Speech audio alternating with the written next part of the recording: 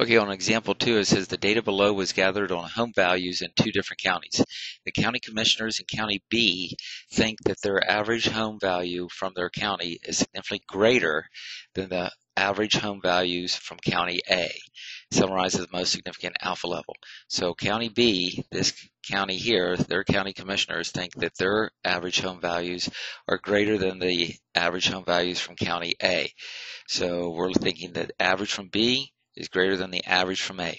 We got two different groups of people, and we're comparing their averages, their mean household home value, their mean home value. So if we're comparing means from two different groups, we're going to be doing an unpaired t-test. So I need to get this data, and there's a lot of data in here, over to that Excel sheet that's the unpaired t-test.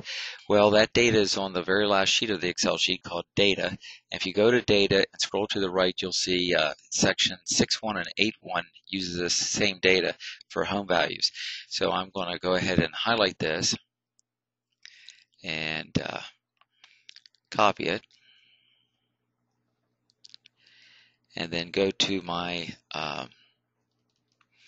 unpaired t-test, and here that is, and then right over here I'm going to go ahead and right mouse click and paste special as values, that data in there.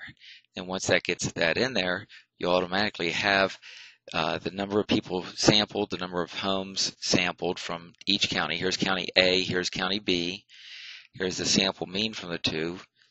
County A is 137,200, County B is 161,333. So County B is greater than County A, but is it significantly greater? And here's your standard deviations. Click this button and it copies it over. And then once it copies it over, you can answer the question. Now, where are we checking? Well, we're checking to see if County B is significantly greater than County A. That's not this one, because this is County A is significantly greater than County B. This one, read from right to left, is County B is significantly greater than County A. So we're actually doing a left-tailed test here on this. And we'll check it at the most significant alpha level, and we can see that at the 0.05 alpha level, we get do not reject the null hypothesis. And I would think that if I change this to 0.1, I would get the same result because the p-value is 0.2505.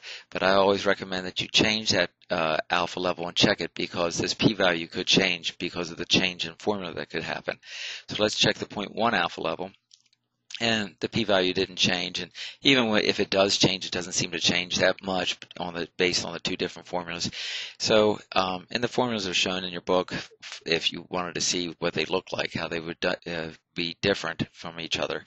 But anyway, this p-value is greater than that alpha level, so we do not reject the null hypothesis.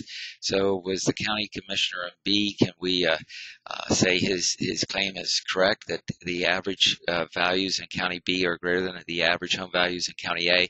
No, we can't, because we cannot reject this null hypothesis. So even though, yeah, this value here, 161,000, is greater than this 137,000, it's not significantly greater. It's not enough greater to make the inference to say that the average of all the home values in County B is greater than the average home values for all the homes in County A. So again, we would summarize this. At any alpha level, I was unable to show that the average home values in County B were significantly greater than the average home values in County A. And if you wanted to do a confidence interval for this, you would have to take this data and get it over here, which it is. When you click the copy button, it takes it all and puts it in every place you would ever need it. And here, since this is 0.01 right now, what we would have down here is a 99% confidence interval, and you can see that 0 is within that interval, meaning that, you know, it could be significantly A could be significantly greater, or A could be significantly less.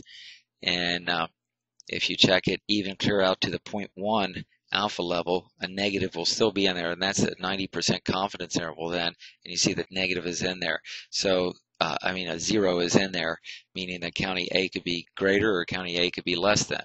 So we are unable to show that one is greater than the other, and we're unable to show that County B is significantly greater than County A.